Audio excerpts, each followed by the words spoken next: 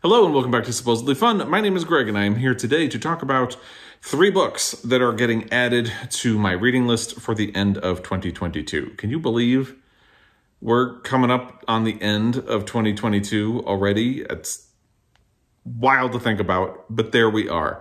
So these are the new selections for the LGBTQ in Translation Readalong. I have copies of them on order. I do not have them with me, but I wanted to film this video now to give people time to order them for themselves if they would like to.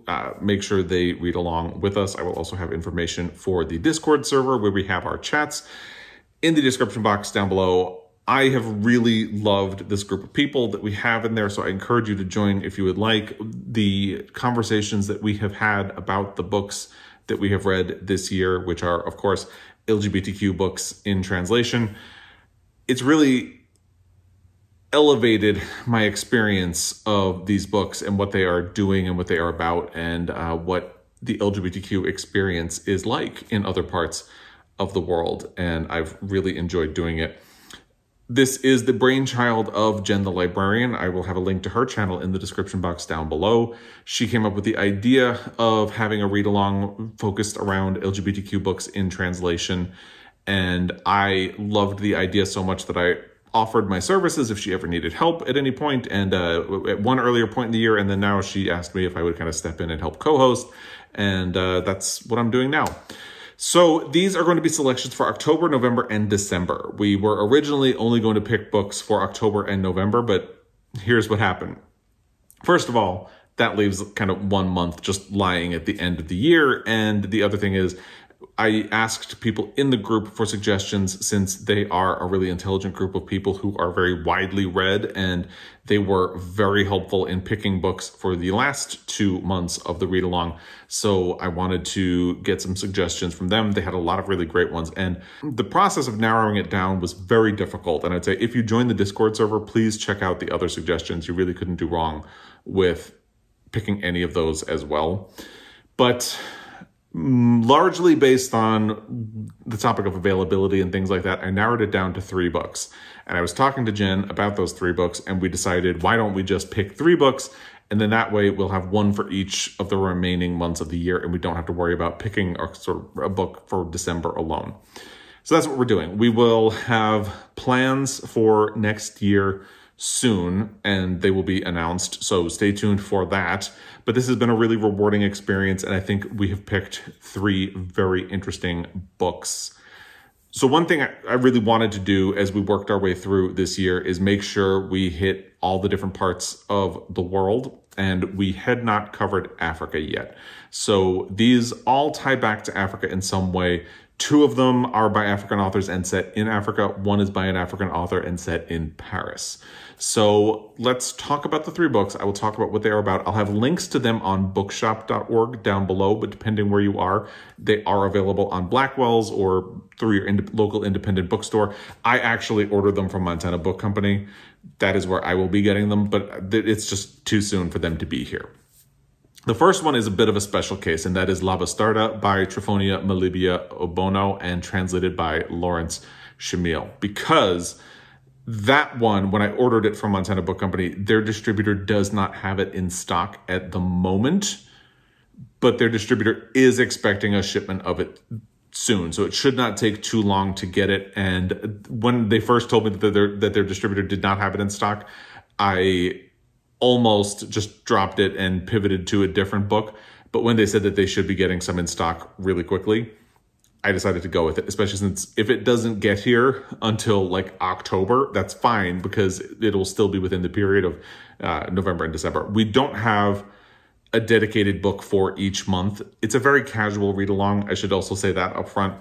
You can kind of read things when you want. August and September, there was a bit of a procedure because one of the books that we chose was specifically for Women in Translation Month, which is August. So that kind of naturally tied in. But you can really read the books when you want to at your own pace, and hopefully with this time period you have enough time to get all 3 in if you would like, or just focus on the one that you want to focus on. Again, it's a very casual group. And the first one sounded really interesting. This is probably the one that I gravitated toward the fastest of the three. It's also really short. It is 112 pages, according to bookshop.org. Here is the plot description that they have.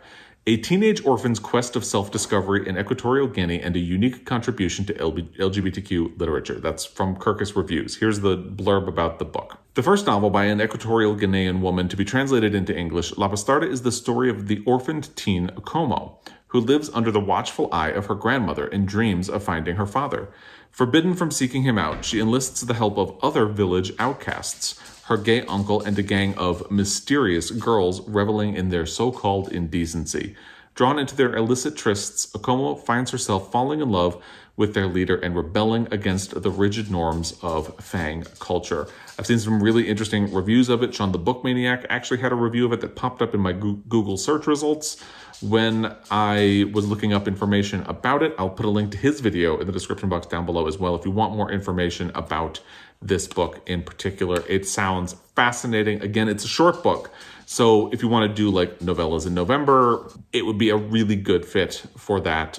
Just a nice short book that you could probably fit in to your reading life in the remaining months of the year if you would like. The next one is A Country for Dying by Abdel Attaya and translated by Emma Ramadan. This is an exquisite novel of North Africans in Paris by one of the most original and necessary voices in world literature. So this is the one by an African author that is set in Paris, in case you couldn't tell. Paris, summer 2010.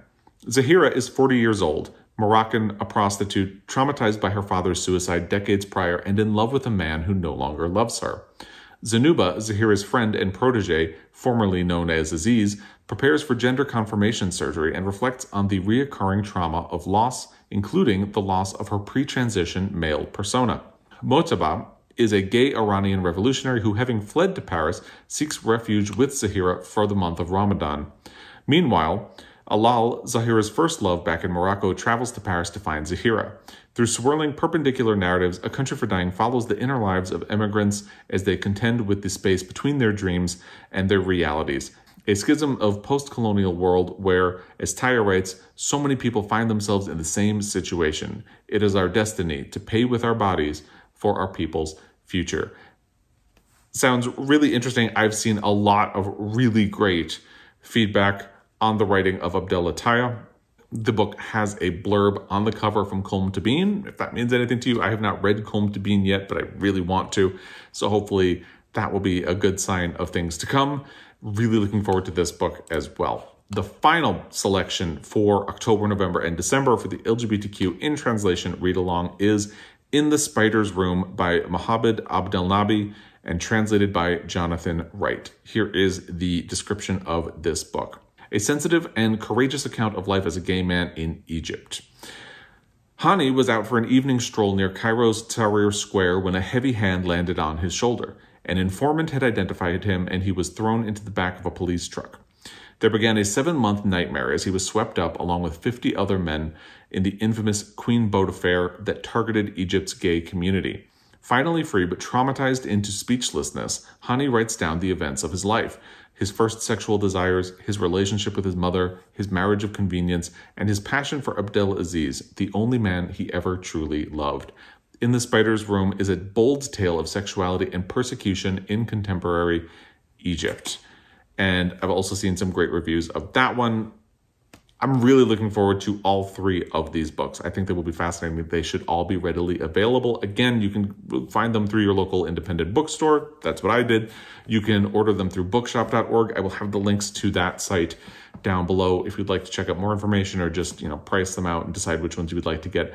I don't know how available they will be in your local library. My local library does not have them, but I think that's probably predominantly a product of me just being in Montana, and they don't have a really great selection of LGBTQ in translation books. Hopefully, if you live in or near a bigger city, you will have better luck with your library.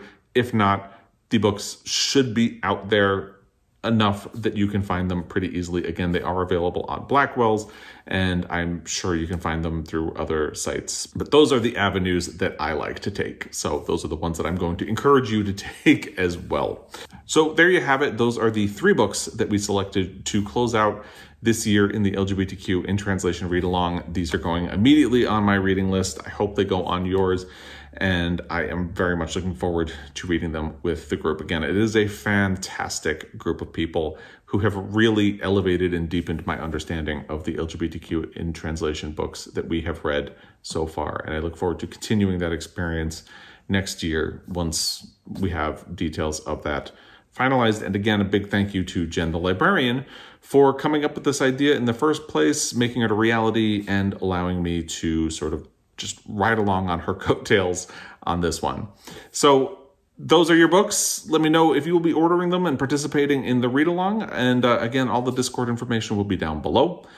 As always, I really appreciate your time, and I will be back. Until next time, happy reading.